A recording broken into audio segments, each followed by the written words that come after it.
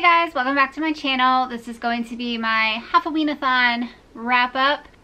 I really love doing this readathon and I am bummed that it is over, but I think I did a really good job with it, so I'm quite proud of myself.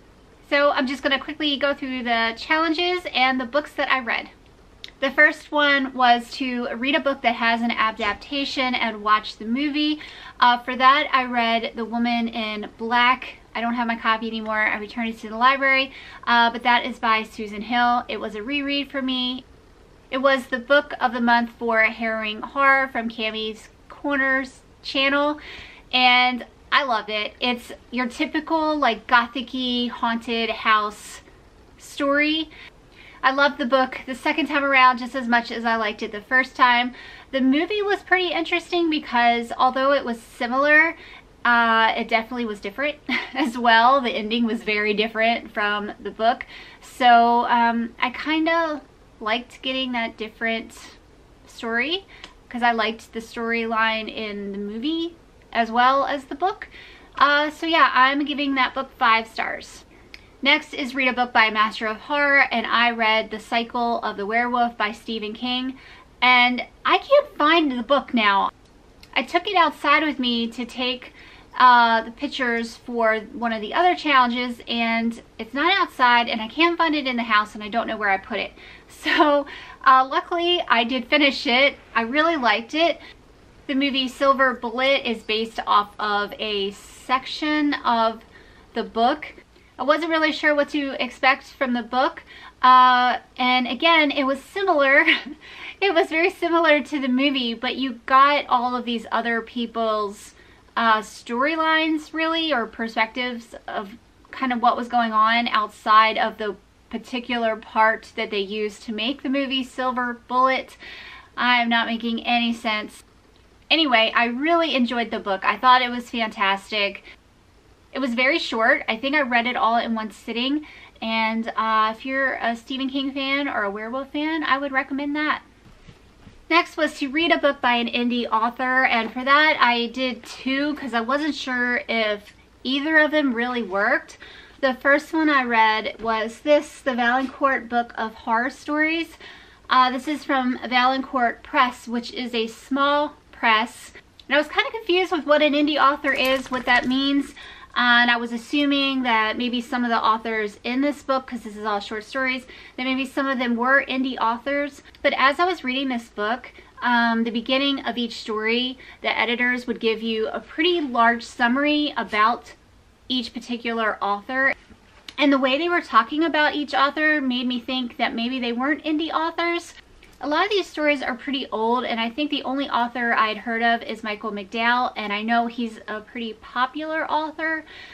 So yeah, I wasn't really sure about this one. That being said, I loved this. I'm so glad that I read this book for this readathon. It was so perfect. There was some stories in here that might be my all-time favorite short stories ever, especially one called The Elemental by R. Chetwynd Hayes. That story was fantastic, but yeah, I liked every story that was in here, and it makes me want to go out and buy a lot more books from Valancourt. I know they have a different volume. I think this is volume 2 and they have volume 1, but I'm definitely going to be picking up more from them. The next one I picked up was this. It's called The Pumpkin House by Chad P. Brown. I think I bought this past September or October to read for Halloween, and I never got to it. This is a tiny book. It's like 100 pages, and I can't really find any information on this guy. He has a Twitter and a Facebook, but he hasn't posted for 4 years, and it says on here that it was published by Three Crows Books, but then when I look them up, I can't find anything on them either. It's like the author and the publisher don't exist anymore. Maybe they were one and the same. I'm not really sure. Anyway, I read this book hoping this is an indie author, and this book was okay. It wasn't the best Halloween story I've ever read. It wasn't the worst. It was just kind of in the middle for me. It actually reminded me a lot of the Pumpkinhead movie. It has an old curse. It has children in it. It has a man who's trying to keep the town he lives in safe by carving a pumpkin for every person. It was a fun read. Again, this is something I read in one sitting because it was very short. So yeah, that's my thoughts on this book. Next was Read a Story That Is Not a Novel, and I used this because this was a short story collection. Read a book that takes place in autumn. That would be this, because this took place the last 2 weeks of October. Read a book that was published within the last 5 years. Again, that's this one. This was published in 2017. And the last challenge was to dress up in a half-assed costume and post it on social media, which I did. I will post a couple of the pictures that I did here.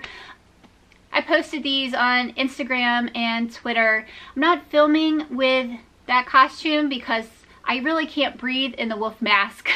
Taking those pictures was a real struggle for me. I get very claustrophobic with things on my face like that, and so that was not a fun experience, but I really liked how the pictures turned out. If you did this read-a-thon, I hope you had as much fun as I did. I hope you guys have a great day, and I will see y'all later. Bye.